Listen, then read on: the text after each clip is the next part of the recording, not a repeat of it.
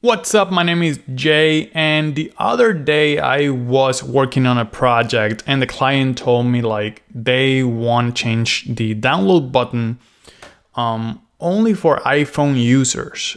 So they want to make sure that the iPhone users are getting a different message or the button will change.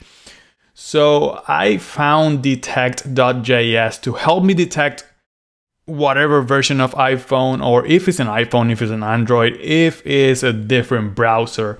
So if you scroll down here on their page, you will see an example here. So they're using the Navigator user agent, but there is a lot of reject going on in the background to detect all this.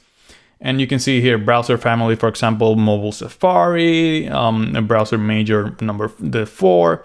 Here on the device family iPhone, this is what I was looking for. I wanted to detect if it's an iPhone, specifically iPhone. If you want to make sure that it's an Android, you can do the same thing. You can use Detect.js for that. So I'm gonna close this. And right now I have this website. It just says download. So what I wanna do is change this button to says download mobile app if you're using an iPhone specifically. All right, so if you go to your phone and you go to this website, it's gonna say download mobile app instead of just download. So what I'm gonna do first, I'm gonna add down here before closing my body, I'm gonna add JavaScript. So let's go script, and then the source, I already downloaded detect.min.js. So the link is in the description of the video. Go there, download, and then you put it here, okay? And after that, I'm gonna add my own script, my own JavaScript script. Put it here, and this is the main.js. Right now it's empty, so if I go there, it's totally empty, there's nothing. But now that we have the library there, let's go ahead and start coding. So wanna create variable, so const user agent UA. It doesn't have to be UA, you can use whatever you want, equals to detect.parse, and we're gonna parse the navigator.user agent. All right, so now that we have that, first thing I wanna do, I wanna create another variable for my button. So const, I'm gonna call it button, something very simple. Document create selector, put it there. And I have a class. Let me go back to my HTML. I have a class of download. All right, so download. That's simple. I wanna make sure that the button is working. So let's console log that. Let's open the inspector and then the console. And there you go. We have the button right there. All right, let me remove that for now. So let's go ahead and test this. So let's go and console log of a UA device. Let's save it.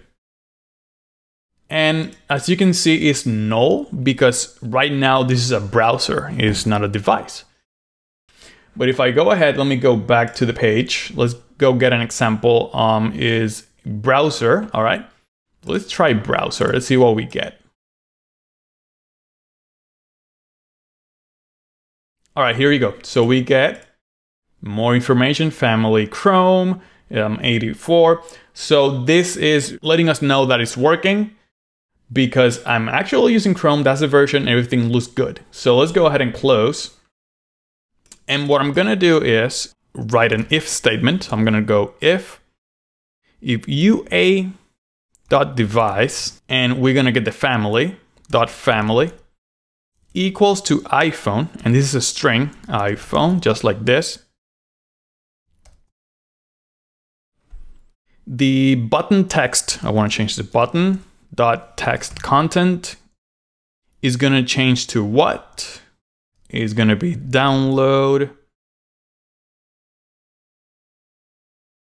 mobile app, or whatever you want. This is a person that is using their iPhone. Okay. So let's save that and let's see what happens. Let me open here the console, making sure we're looking at this. Let's save it. All right, so we get an error, but let me show you what's happening on my phone. All right, so this is my phone. Let's change it to something else so you can see that it's changing. App. There you go. So this is my iPhone, it's working. I can see the change, but we can get this error, which is everything's working, but you get this error and you need to make sure that it's not there. So all you have to do is make sure that you detect that it's not null and then you run this code. So all you have to do is another if statement. You say UA device is not equal to null. Then you put all that if statement inside there. So just like this. And now you're saying, okay, if it's not null, then run this. Let's save it. And boom, we don't have the error. Our iPhone, yeah, it's looking good. It says download mobile app. It's perfect. So now I know that maybe you're like, okay, so what else we can do? Remember, you can do whatever you want. We already detected the iPhone. Now, something else that I want to do is changing the URL. Maybe you want to go somewhere else. And I think that's what we want. The download is going to go somewhere else and the download mobile app is going to go somewhere else. So all you have to do is button.href equals to whatever you want. So let's say that the one for the iPhone, I want people to go to my Twitter. So I'm going to go HTTPS. Actually, let me just copy and paste it. I have it somewhere here. And then what I'm gonna do is save it. All right, go into my Twitter. Awesome. Let's go back. Everything looks good. And now this download is just going to whatever I put in here. Let's change it. Let's go to, whoops. It seems like I click it here and it's kind of connected with my Twitter. Let's change this to my YouTube, which is HTTPS youtube.com/I-eat-websites. All right, let's see if that works. Awesome. And now this is going to my YouTube. All right, so it seems like everything is working and I hope that helps. And remember, this is not only devices like iPhone, Androids. You can detect a browser, and I think it's very important. Sometimes you have projects that you want to maybe put a message. If you're using a specific browser, like, hey, you need to update your browser, or please use Chrome for this website because it's a better experience, etc., etc. All right, so that's it. Subscribe if you want to keep learning and click on the bell icon to receive notifications every time I upload a new video. Thank you so much for watching. Have a beautiful day. Bye bye.